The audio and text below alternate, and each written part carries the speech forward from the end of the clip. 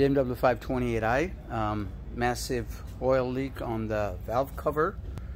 So let's see so there's oil leak going on right there, all the way back there, dripping on the bottom, and then there's oil leak inside the cylinders as well. Let's see, it's oil. Yep, there's oil. This oil shouldn't be here. It's oil leak going on everywhere. So we have to basically pull off this entire valve cover and then replace all the gaskets. It's a big job, but gotta be done. Losing a lot of oil. You can see all this oil coming out of the side. It's a pretty common problem for all BMWs. So as this valvetronic gasket also leaking, so you're gonna have to replace that gasket piece as well. So that's kind of what's going on here.